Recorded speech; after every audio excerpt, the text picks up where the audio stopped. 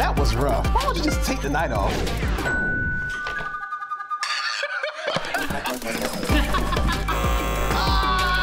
Your game's looking weak. You could use a little help leveling up. Go again. Whew, your game stinks. You're gonna need these.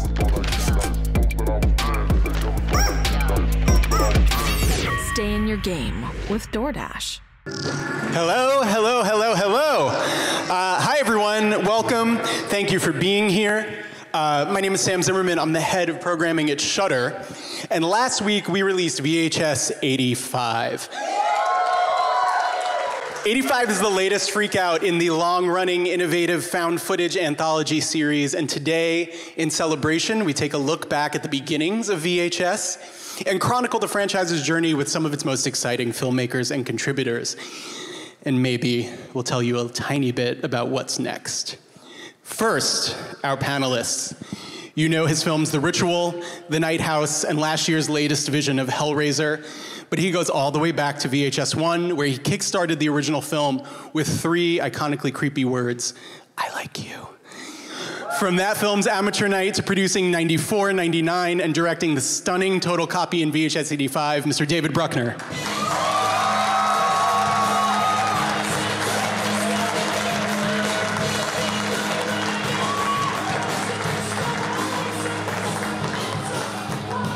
Wow, sabotage you got. It's very exciting. The latest era of VHS started with the reinvigoration of VHS 94 and the creative and production shepherding of our next guest, producer of 94, 99, and 85, Mr. Josh Goldbloom.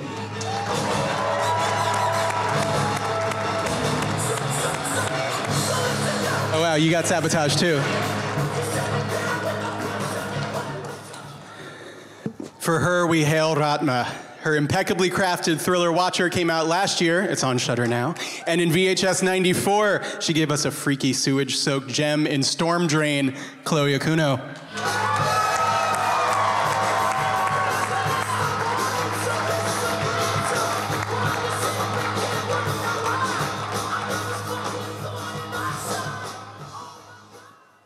For VHS 99, the director of Tragedy Girls blended the era of American Pie with Greek mythology for a Medusa massacre on suburban brats. The mind behind Gawkers, Tyler MacIntyre.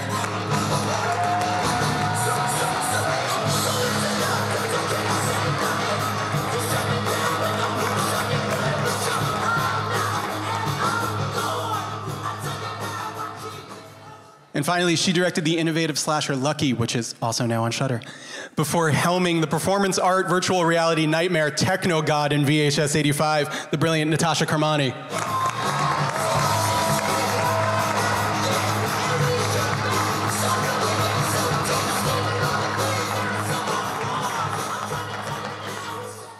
So before we really kick it off, we're going to take you all the way back. We're going to show you the very beginnings of VHS with a little clip from Mr. Bruckner's Amateur Night.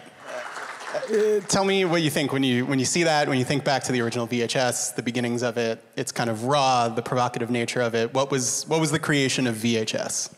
It's been a while since I've seen that, actually. No, it's great. I stand by it. I was like, it was an interesting time for me. So we shot that in fall of 2011. We had a kind of a creative co-share in Atlanta. So it was like a shared office space that a bunch of artists pitched in on. And everything from like video editors to VFX crew to like a few actors, a few writers, and that stairwell is actually the stairwell up to our offices. So it was very much the experience making VHS was one. We used to say like no budget independent films was like, they're made with bubblegum and duct tape. Like you're barely holding the whole thing together. I think I got sent $22,000 to make that short. At the time, I wasn't communicating with any of the other filmmakers. I had just gotten a message from Brad Miska and Roxanne Benjamin, who was producing at the time. And the mandate was like, go make a great VHS short. Like go out and go do a found footage short and just have fun with it. So we had this group of creative cohorts around us. I like to say it was kind of a frictionless environment. So it was very much off the studio radar. It was before production had really flooded the Atlanta scene. So you could just kind of do things really down and dirty, and that was very much the spirit of it. So naturally, we would use anything and everything around us. So again, that's the stairwell to our office. That's actually my arm with the broken bone, because we had to reshoot that because we didn't like the way the original gag went off. So I think it was just me and the SFX guy who had rebuilt the arm, and we were just grabbing that shot at like midnight one night. And some of the other co-chair people had brought some clients in to show them the office in the middle of the night after entertaining them. And they've just found me and this other guy, and I'm like in the wardrobe, which is like a pair of boxers and a bloody t-shirt, just laying on the ground screaming and pointing a camera at my own arm. And that's just the way we did it then. We just go and do it. So yeah, that was very much the spirit of the time for me in the journey of filmmaking, and VHS was something we just ran at, and we sort of no holds barred, just did whatever we wanted. So yeah. I'm curious about kind of two tendrils of this. You know, Amateur Night itself has had its own sort of life, both from how it's been influential to people, but also there was a film based on it. So I'm just curious how it sits with you now, what you think of kind of this own life it has had outside of VHS, the anthology. I mean, I think it's been great to see it stick around. It's been great that I Like You, which seemed like a joke to us at the time, has persisted in some ways. Hannah Fierman, who plays the siren or the succubus, depending on how you want to look at it, was Lily is the character's name. She was a friend of mine at the time, so it's been awesome to see her work persist in that way. I like to have a certain humility about it, because you just never know when you make this stuff what's going to stick around and what isn't. Sometimes you think you have a hold of something that will absolutely persist or absolutely catch fire, and you never really know. So it's, I'm grateful that it's around. I'm kind of mystified by it. It's exciting to me at the same time. But yeah, I think too, it was, if that short is scary to some people, I think a lot of it has to do with like, you know, the creeping subtext to it, the fact that it's like a send up of bad male behavior, that there's some, interesting look at male gazy stuff in it that at the time we thought, you know, you can build tension around that. That can be the bedrock on top of a short. And so if you feel anxious watching the short, or if you feel uncomfortable or complicit because you are forced to take on the POV of the camera with these characters that are engaging in some bad behavior, then when the blood starts to hit the wall, all that has more of an impact, because it's kind of summoned all this nasty stuff to the surface, is the idea. And we were interested in that at the time. And so maybe that has an effect on it, maybe not, I don't know. Absolutely. For both you and Josh, you know, Josh, you came onto the franchise in '94. How did the two of you want to approach, you know, it had been some years since Viral, the reinvigoration of what VHS was, and you know what you wanted to change, but also what did you want to carry through from the original? What ethos? Like, what did you want to imbue these new era of films with? Oh God, you know, when I came on the VHS '94, the project was almost entirely different, and David had written the script. Chloe was attached. We had Radio Silence, who's been directing the new Scream movies. And I think what was exciting about that, which we've never really been able to get back to and capture, was that was the first time where like we were going to be sharing a lot of cast and locations. And it was just, you know, we would still have the segments, but like, for example, Radio Silence would come on and just direct the finale of the film. And so it felt like what we were doing was something that was like a bit cutting edge in anthologies that we don't normally see. But then the fucking pandemic happened and just kind of interrupted everything.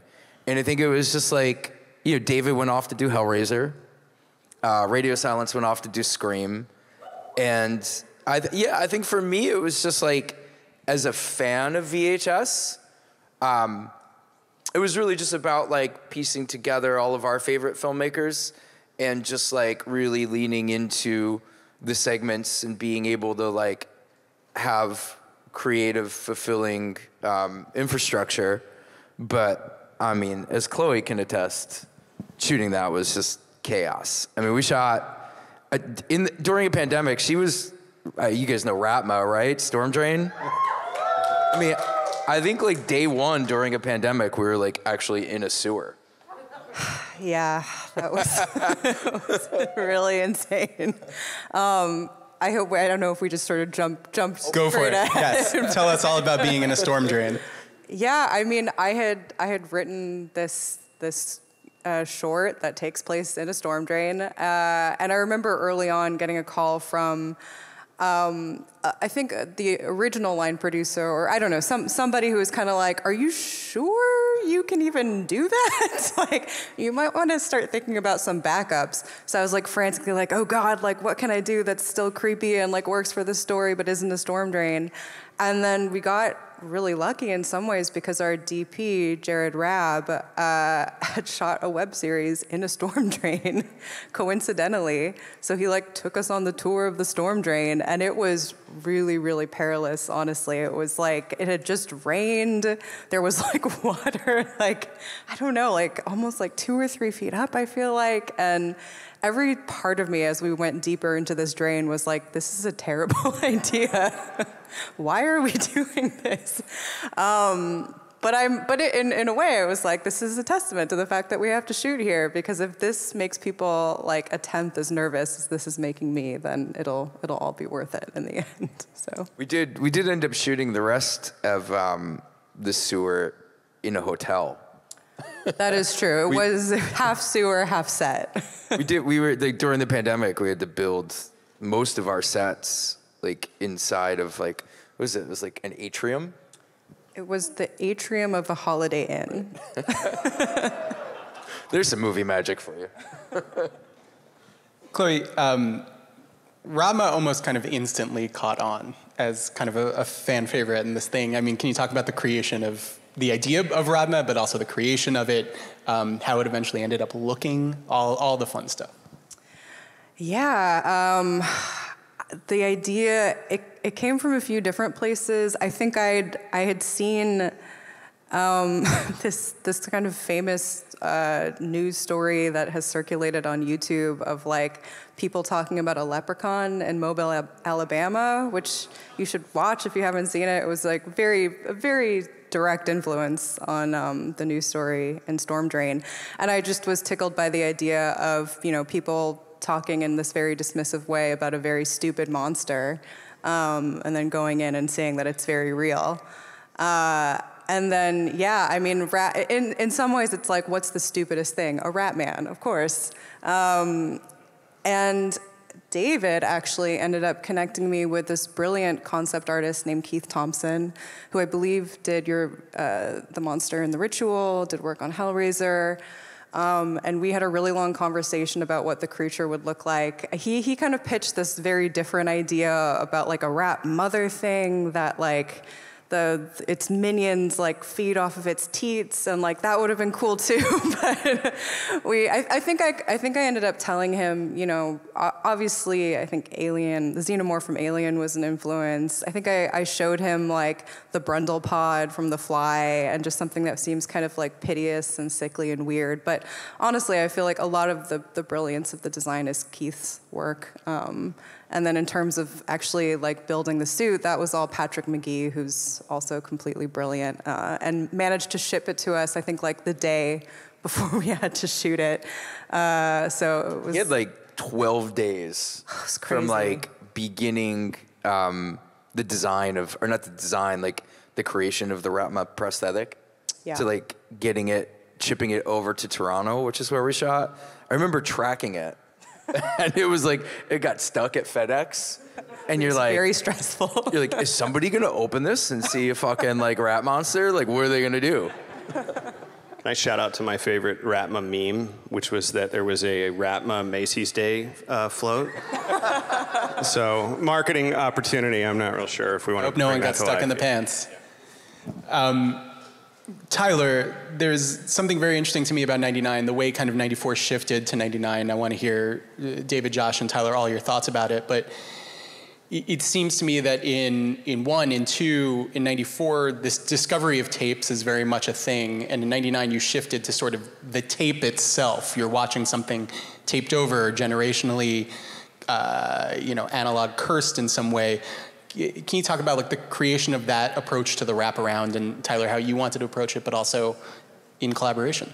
Yeah, I mean, I was pumped to get the call, just because like I was such a big fan of the original VHS. Like that came out like when I was finishing film school, and I was, as a horror fan, I was just like it was the best thing out there for a minute, and so I was, kind of following those filmmakers, and their careers and everything, and so. I was excited to, kind of hear about it. And then when Josh kind of told me, it's like, it's 99. And I was like, but you just did 94. So like, it's like how was that? Like what is the evolution exactly, in terms of, and so, but they also were doing it at the same time as 85.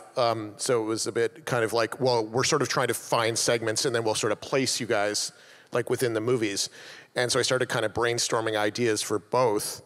And then, I was really just going, because I was like maybe 14 in 1999, so I was trying to like think of all the things that I was anxious about back then, and one of which was kind of American Pie, like, and I started thinking about those sorts of like, how those sorts of like the idea of sort of like there's a scene, the very famous sequence in that movie where there's just a bunch of kids like watching somebody undress on the internet, and it's played like comedy, and then when you watch it now, you're just like, this is crazy, and kind of like where, social media's gone and everything. And so I thought there was some kind of interesting kind of anxiety to dig in around that. And and so once we, when I was kind of tasked with the idea of doing like the wraparound, which has always been a bit of a challenge. Like that was a tough one that from like VHS 1 on. And so the prevailing strategy was, why don't we just not do a wraparound? Like, why don't we just try and do something that is, doesn't have to hold, like I believe, like David said, like narrative weight in the same way. And so we started kind of talking about like, well, what could that be? And then the idea became like, well, why don't we just kind of see snippets, and then that maybe becomes a segment. And then that way, like my segment was supposed to be kind of like shorter. And so I wrote like 12 pages, and that was supposed to be like a sort of mini one where you'd see sort of snippets. And then once we actually shot it, like I sort of shot, like the idea was that we shot this like, sort of mini movie, like one of the characters is 14, and he like is directing like this movie with army men that gets more and more elaborate. And so I shot these kind of out of context stop motion scenes, and then people just thought they were kind of charming. And then so I think Chad sort of suggested that like, why wasn't that the wraparound? And then we had to, I had to shoot a bunch more stuff in my living room. But it was it ended up being like, I think kind of really working for what it was, in that it, you're kind of seeing something that's so out of context, and then eventually it sort of fills itself in. You also kind of spectacularly finished that segment with the reveal of Medusa, essentially, which was kind of wild to bring this like spoiler alert. Oh, sorry. I mean, they've seen it. They all subscribe to Shudder, every single one of you. Bringing that sort of like classical mythology or that classical creature into it, how'd you arrive at that? Yeah, I mean, like, I really wanted to do something that was a bit more of like a Rear Window kind of thing. Like none of the other segments up to that point, which was kind of surprising to me, had been about like kind of like stalking somebody. And every time you're kind of in a point of view where you're sort of watching somebody, you're not sure who's behind the camera. I wanted to kind of do some element of that, except where you're very aware of who's behind the camera. And so once we kind of started kind of digging in around those themes, then it was about becoming or brainstorming essentially monsters that had something to do with gaze, and we kind of stumbled right onto the Medusa, and everything just sort of seemed to kind of click. And then it's just about like working with Pat McGee to kind of figure out like what that looks like, and then also trying to pull like era appropriate references. I was looking at things like Species and things like that. I don't know if anyone's seen that movie. I mean, yeah, but kind of a weird sort of reference because it doesn't look great, but we kind of wanted to kind of have like that vibe, like that kind of weird sort of lizard kind of quality to it, and yeah, it was just a lot of fun. Amazing. Natasha, your segment in VHS 85 Technogod has very real references, a very real root, both in a type of performance, but also in some of the technology that's on display that kind of looks funny now, but was real. Can you talk a little bit about where it came from and what people might see?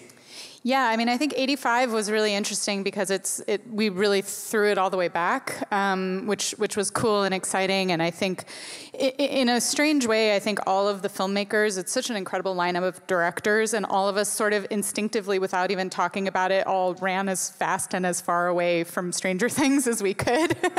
And so that kind of meant moving away from the like glossy nostalgia of 85 and into the sort of gritty realness of 85. So the writer Zoe Cooper and I turned to a space that's very familiar to us, which is sort of like a, back alley, black box, independent theater, performance art, and started to sort of imagine our story in that setting.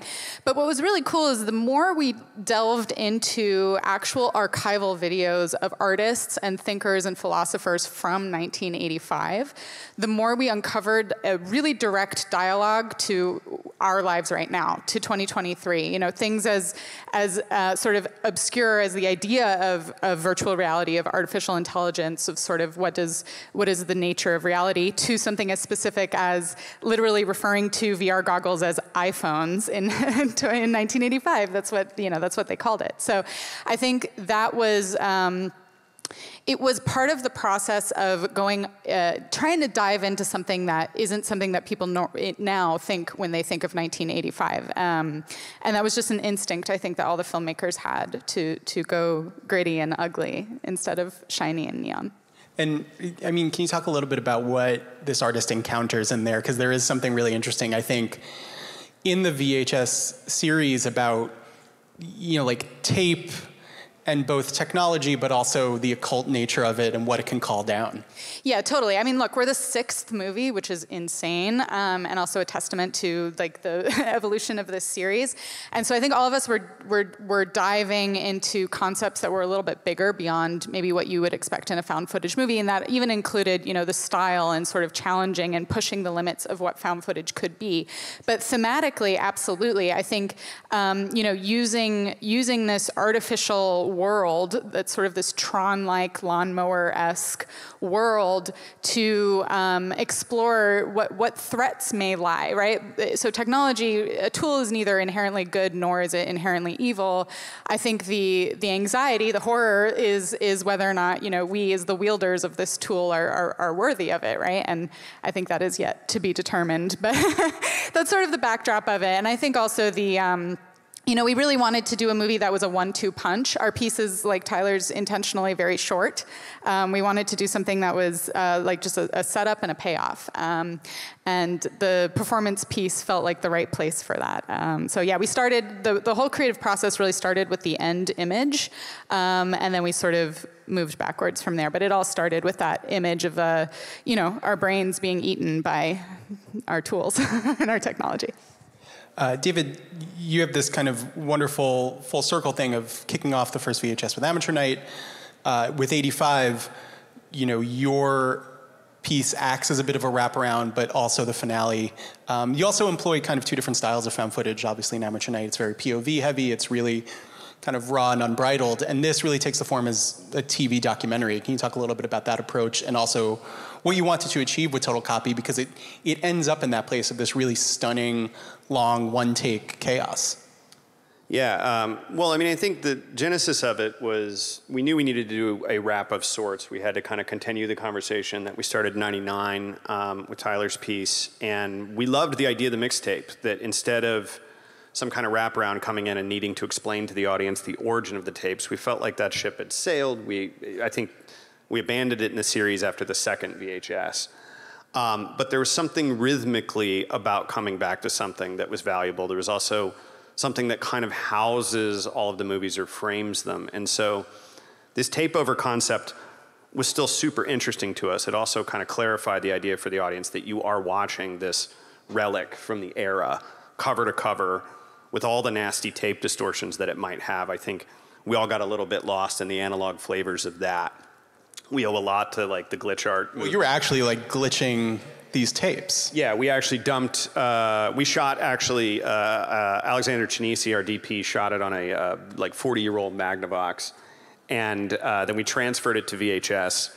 And then we just like took a VCR apart and we were just like tickling the tape as it was running through the VCR. So all the glitches are real. How many cameras died in the making of Total Copy, Dave? I think we lost 2 or 3. I'm not even sure, to be honest. One was like day 1 of the shoot, right? Yeah.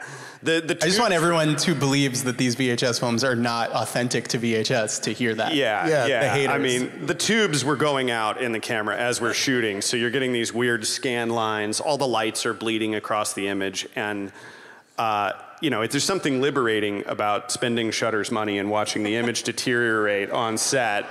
And just going, fuck it, this is awesome. Also, we're so trained to We're at the apex of streaming quality. Yeah.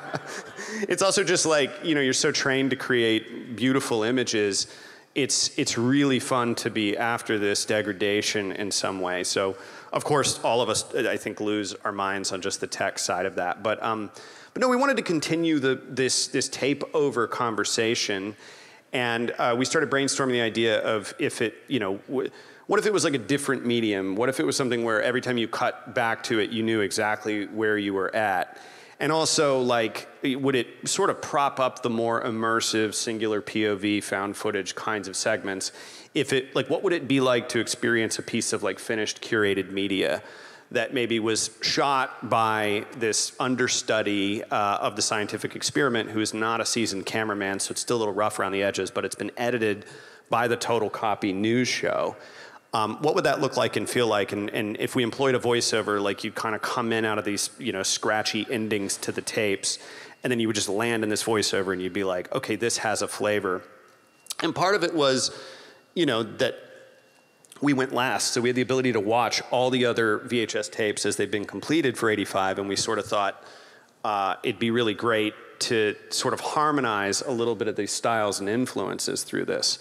So there were a lot of things that kind of went into coming around to that, and it was a total blast to create this finished documentary of the age and just ape the style and flavor of that throughout. A lot of laughter on set, a lot of fun bringing that to life, but we knew that at the very end of it, part of the found footage challenge to me, and especially going back to it, is that you have to roll this POV first-person perspective, hopefully unbroken kind of long take. I mean, found footage is looked at in one light in the horror sensibility, but in another side, it's like Children of Men or, 1917 or these more esteemed kind of immersive pieces of cinema. It's like you are doing that. And when you're tethered to a camera, you have to create a happenstance circumstance for the beats to land. You still have to create beats. You still need the peaks and valleys of any other kind of genre orchestration, but you almost have to get caught not doing it. That's kind of the challenge and the fun of found footage, and I think one of the reasons it's persisted. So having the opportunity to come back and do a found footage piece, I was like, yeah, we can do this documentary, but we're gonna do like 7 minutes, just like full-on found footage immersion at the end of it, just for us, just because we want to get to do it. So that was the spirit of coming back to the end and showing the audience the raw, unedited tape as a kind of counterpoint to what we'd seen in Total Copy, and maybe serves as its own sort of tape. But yeah. You mentioned the challenge, I think, of this style, of this mode. And I'm curious to hear from everyone else about your approach to it, and kind of, we have news segments, we have teenage home video, we have very static performance art. Kind of what was your approach in the filmmaking of your respective segments? Well, I think I had it the easiest because it's supposed to look like somebody who doesn't know what they're doing made it, and so for me it was about trying to make the the actual apparatus feel proper, but a lot of the cameras from 1999 are they're old pieces of gear. I mean, they're similar to the ones from the 80s.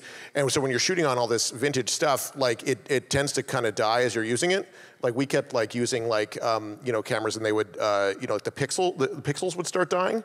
The individual ones, and then we'd be like, "What the hell is that?" And then realize that it was all an analog or the thing is actually breaking as you're using it, and so. Once you kind of have that certain vibe, then realizing well, what about this you know, like the cameras from the area that I was working in had like this thing called the like optical image stabilizer, where it's like when you're like zoomed in, it would try and correct for like the camera shake, and you could like turn that off and on, and it would make it like a lot more unstable. And we were trying to figure out like, well, that's actually a really interesting property about of the camera from like a cinematographic perspective. It makes things really tense.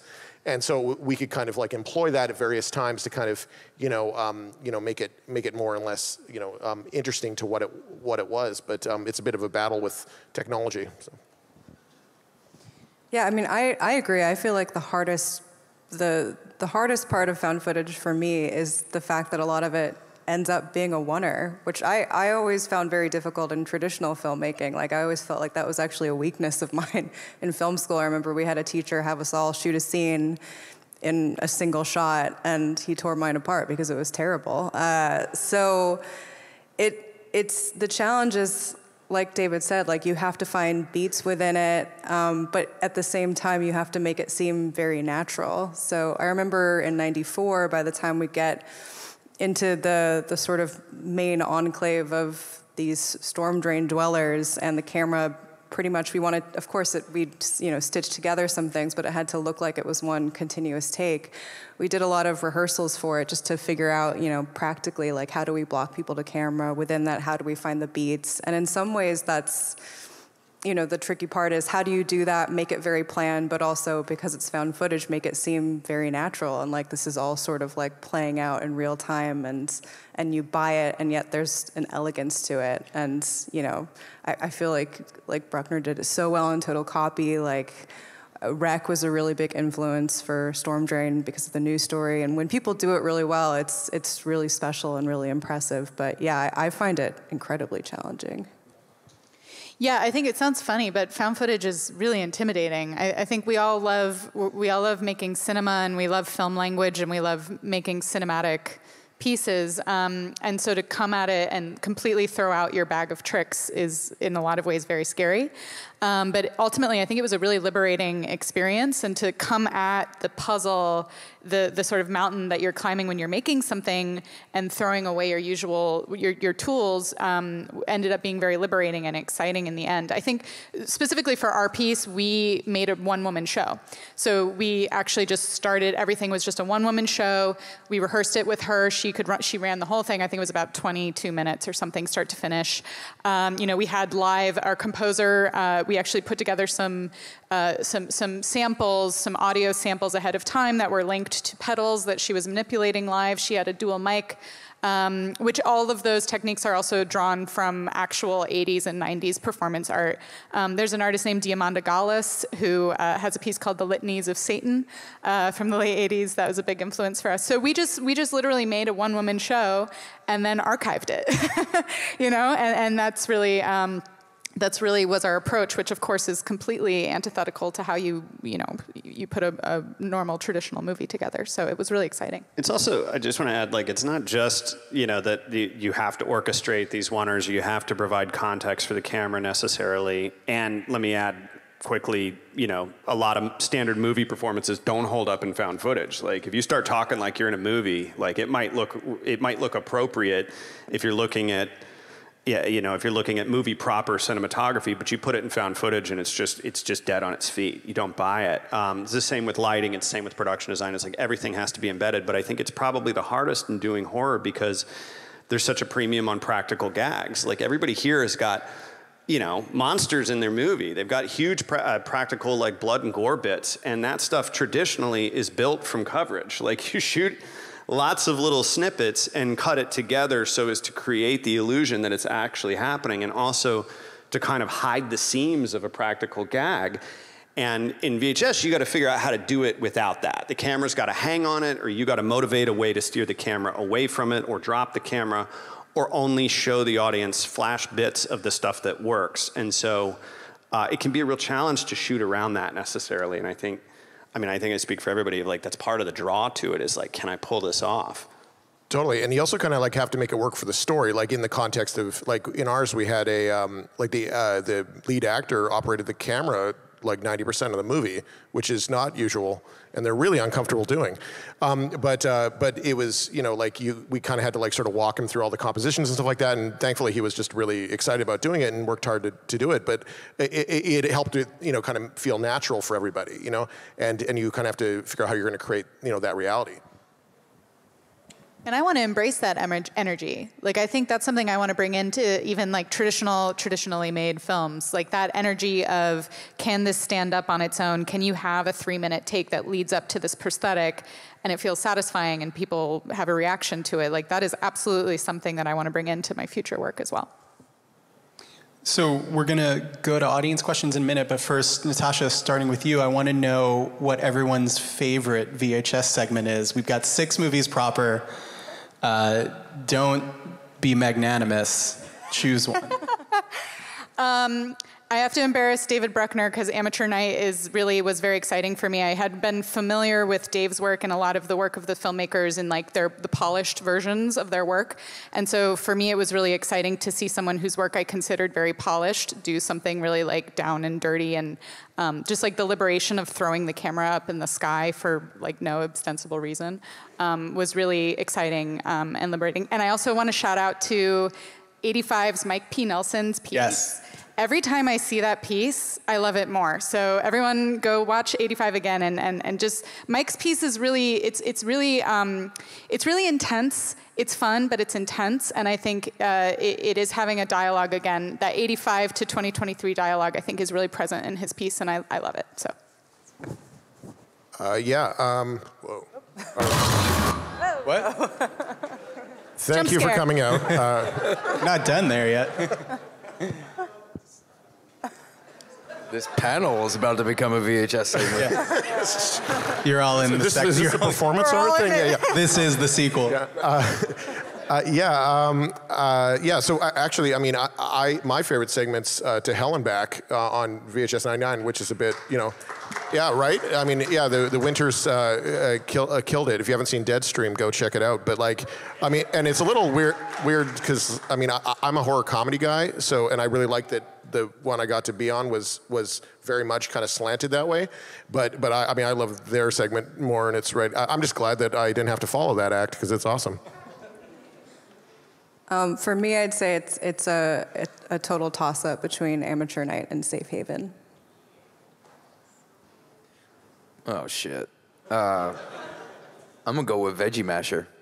Hell yeah. That's the one. I love them all. And it's like, I'm so close to so many of these. I've gotten to work with like 15, 16 filmmakers just over the course of the past 3 years. So every segment, I know it's a shit answer, but I love every segment so much. Yeah, I really can't. I mean, it's fucking impossible. I mean, I feel like not enough has been said about Parallel Monsters. Yes. That's one that I think about a lot, yeah. That was in VHS Viral, which I think is often considered one of the more under-seen ones, but it has Nacho, it has Justin Benson, Aaron Moorhead, Greg Bishop, a really terrific lineup of filmmakers. Let's play that so you can see a little bit of VHS 85, and then anyone who has an audience question, I believe you should line up, and then if you have a favorite VHS segment, you should tell us what it is and then ask your question. Thank you. I can't see. Are there questions? Someone's coming. Oh, yeah, right there at the microphone. Hello. Is this on? Yes. Cool. Right on. Ratman keeps me up at night. I told my roommate, and now she won't watch it with me. So that's fun. I have a question actually about ending. So in horror, and I think especially in short form horror, and especially in short form horror that kind of plays with where the boundaries of the piece are and the bigger form, what do you think are sort of the ingredients for making an ending that has an impact, making an impact that feels satisfying, and making an ending that that it's going to stay with people? So this is a question about endings in horror films and those that make impact, and anyone who would like to jump in, please do. I think horror and comedy are the same. So it has to be the punchline, especially with short form. So it's the last shot that makes everything else work, like a joke. It's easier to kill off all your characters in a short film. Fact. Anyone else want to hop in? Yeah, I mean, I try and go big, but it doesn't always work. But I think it's a good point that that horror and comedy are such kind of two sides of the same coin, in that it's like they're both grounded in misdirection. So you're like constantly looking for that way to surprise people and save your biggest surprise for the end. I also think I'm sorry, Chloe. Oh yeah, no, I was just gonna say, I think actually, like, on a script level, Storm Drain ended differently, and you and Miska encouraged me to like push it, which was great, and obviously ended up so much better than the crappy ending I had before. But I think a lot of it was like, it's the element of surprise, and even the nice thing about shorts is I feel like you can get away with a more drastic tonal shift, which can work really nicely. In this format and not always in feature length. But yes, I think subversion of expectations always helps. Yeah, I think, and our editor, Gabe Diarioste, and the writer both, at the end of Techno God, we knew that there was going to be applause at the end, but we didn't, I think, until we saw the image just juxtaposed with that applause, that we really felt like, okay, that's our punchline, and we're giving our character a happy ending. She sacrificed herself at the altar of performance, but she got, a round of applause at the end, so. Let's go right there. Thanks for coming, and this has been an awesome panel so far. I love Storm Drain, so there's that. And the question is, if you guys could go back in time and give yourself a piece of advice when you were making your first feature, what would it be? As for all the filmmakers, if you could go back in time and give yourself advice making your first feature, what would it be? This is so like basic, but like truly just trust your instincts. Because I find as a director, in some ways everyone else around you is an expert at what they do, and you're sort of a jack of all trades. And I think it can be very easy to have that little voice in your head that says, well, what the fuck do I know? This person obviously knows more than me, so I should defer to them. And you should almost, not never listen to that voice, like listen to your collaborators, they know what they're talking about. But I really do feel like what I would tell myself, what I would tell anyone is like, you have your vision, there's a reason that you're directing this in a way that nobody else can, and the choices that you make, even if other people push back or don't understand them, like that's ultimately what is gonna make your movie special. So yeah, that's what I'd say. Yeah, and if you're making a first feature these days, like chances are it's not a very expensive thing, because usually there's not very many big budget first features being made at all right now, and so you got to take that swing as much as you can, my first movie was like a $100,000 small Frankenstein movie, and it was really if you do a movie kind of at that level, you kind of have to make it your own, or else you're never going to get that chance again. And so people, especially in horror, they want to see how you do it differently, and they want to see what makes your Cabin in the Woods different. And I think that's really freeing for the genre. So I'd say just it's similar to follow your instincts, but I would just say swing big. Do not dip into your personal savings account. That's a good one. Awesome, thank you so much. Right there. Hello. So I would have to say Ozzy's Dungeon, which I'm representing. Hell yeah. One of my favorites. So in '85, this is the first time we've seen a two-part sequence. What was the conversation like producing that, and is that something we would see more of in future installments? So the question is about the structure of VHS 85, which includes a segment that is split in some ways and allows you to discover how they're related. Josh, you want to talk about that structure? Yeah, we dipped into it a bit in '99. We always joked behind the scenes. It's after asking Jennifer Reeder to do the wraparound segment in '94, we were like, I don't know that I ever want to approach another filmmaker and be like, hey, do the wraparound segment.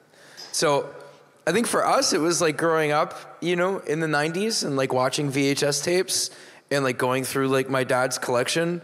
It was very organic to, was very common for me to see like my favorite programs taped over other programs. And so I think that's what we were trying to get back to, and just like trying to figure out new like creative ways for us to proceed in this VHS universe that we've created, and do something that like didn't feel gimmicky but felt organic. And we started that with Tyler's, but you know, it was all coming together like very last minute, and I'm not sure that like we felt full. Like Tyler did an incredible job. I love his segment, but it was about like how can we, a continuation of that? How can we build upon that? Which is also why we did 99 coming out of 94, was like we feel like we have something left in the 90s, you know. And so Tyler, you were about to hop in. Yeah, I mean, I think the splitting it into two parts, like you guys had a very logical midpoint that was cool to kind of do like both sides, whereas like we had more like downhill maneuvering to do that was more around trying to balance the whole overall thing. But yeah. Yeah, but it was Mike that I think it was sort of a proposition we threw out to the filmmakers, was like, think out of the box. You know, you can do a longer short, you can do a shorter short. Like, what if there were shorter? You know, what if there was a 7-minute short? You know, I mean, could we support that? And then what if we broke it up in some ways? So we kind of were able to come in off 99 into the beginning of 85 and say, what does this inspire? And I think Mike just ran with it, came in, and I believe he just showed up with 2 scripts.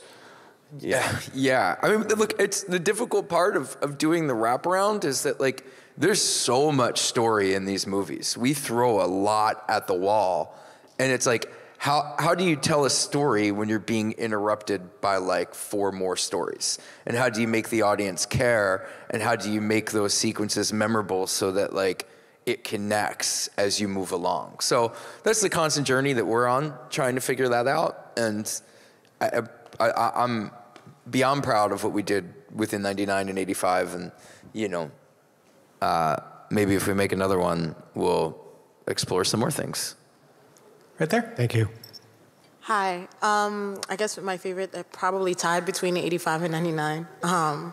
But my question actually is, first, I'm really glad that you mentioned that like horror is a bit like comedy.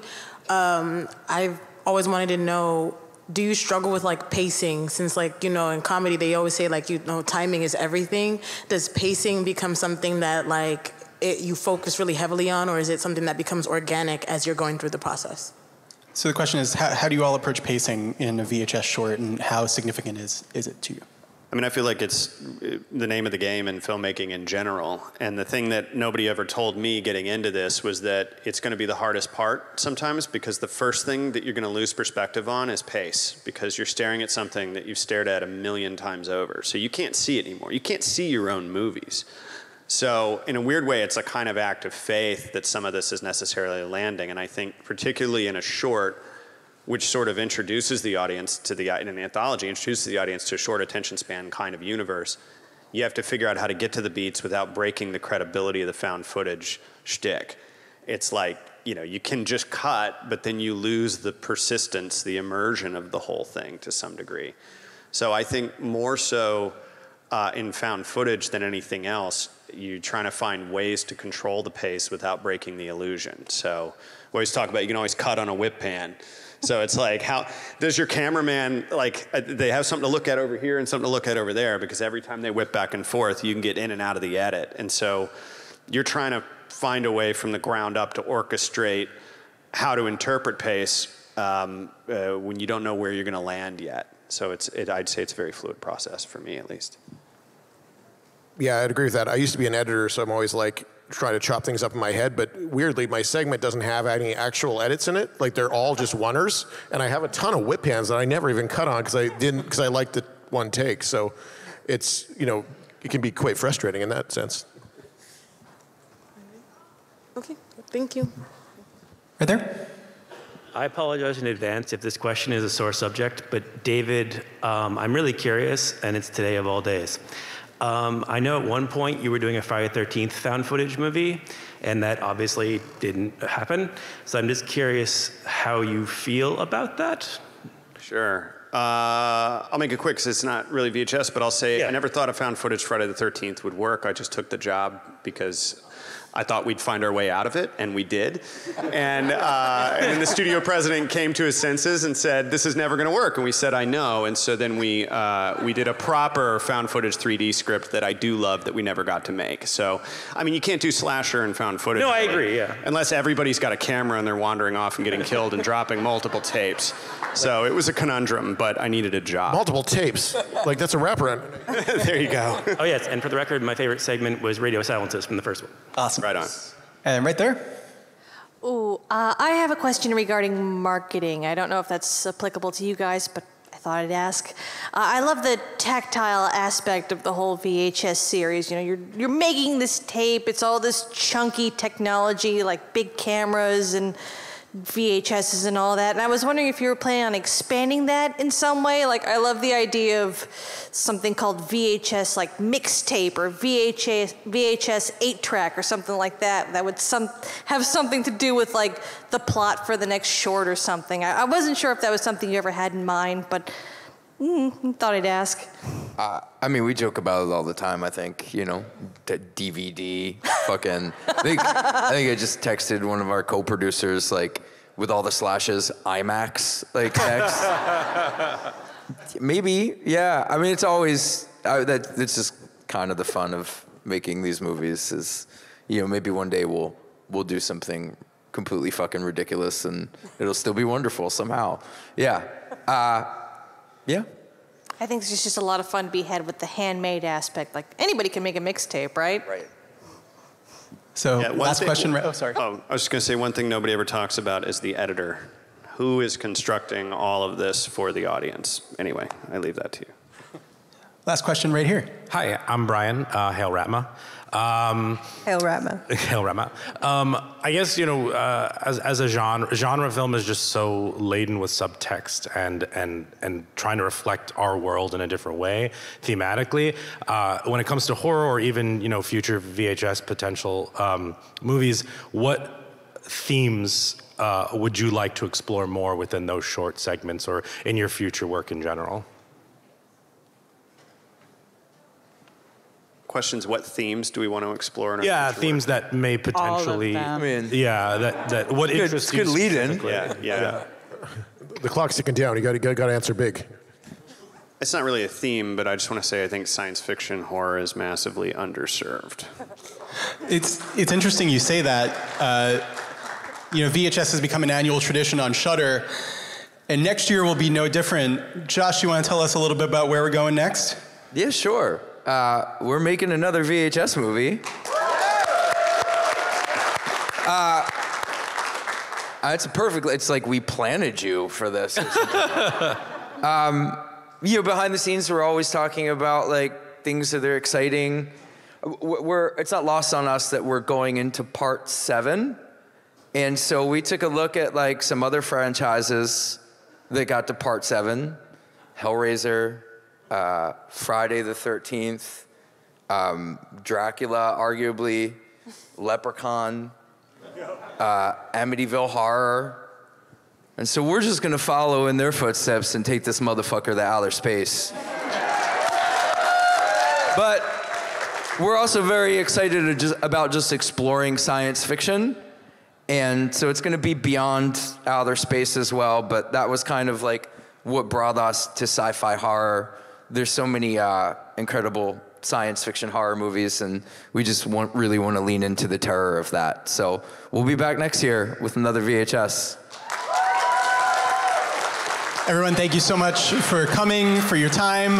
VHS 85 is now on Shudder. VHS 99 is now on Shudder. VHS 94 is now on Shudder. It's a Wonderful Knife, directed by Tyler MacIntyre, coming to theaters and to Shudder this December. Yeah, November 10th in theaters. Natasha Kermani's Lucky, now on Shudder. Chloe Okuno's Watcher, now on Shudder. Thank you all.